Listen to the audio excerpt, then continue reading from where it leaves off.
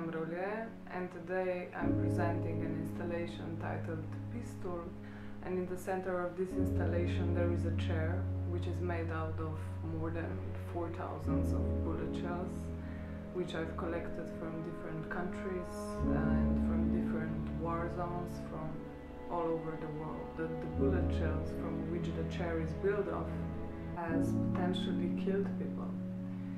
And in this installation I want to really confront people with something that is happening, but we don't really hear about it or see it so clearly. I named this installation Peacestool because for me it's kind of a tool of peace, but at the same time it's a pistol.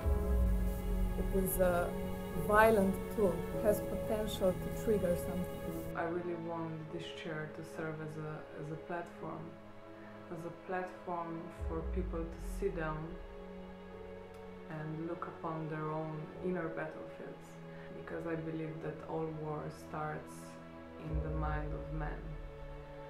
And in this case, in this very everyday object, the chair is actually made out of what is left by the war, as one of the only material proofs that it really happened. So you have an opportunity to actually sit down on something that is extremely violent.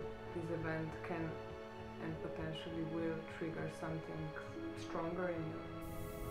And maybe, and I hope that in this specific situation it can trigger something positive, a change in every person. The inspiration for this project came from my personal experience of lab analysis.